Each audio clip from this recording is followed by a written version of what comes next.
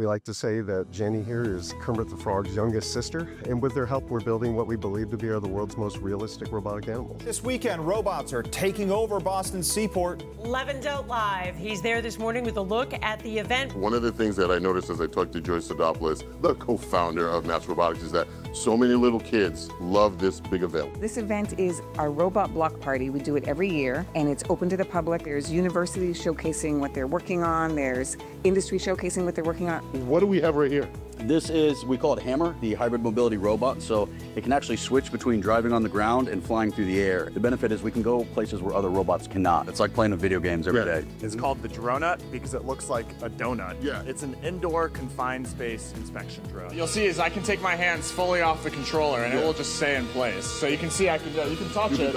I can move it just like this and it'll come back to where it was. He said, Levan, do you want to try it? And I said, legal would told me to stay away from touching anything while I was here today at Mass Robotics, which is entirely not true, but probably very true.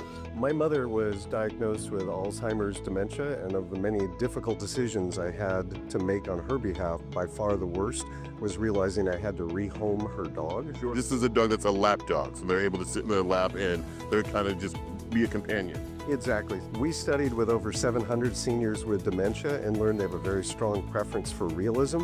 As a robotics company, we had no idea how to do that, so we reached out to Jim Henson's Creature Shop, and they've done all of our artistic design. First, you're like, wow, and then you're like, oh, cute. Sometimes you think, how do these guys come up with these ideas? But it's crazy because they're all working to solve different problems.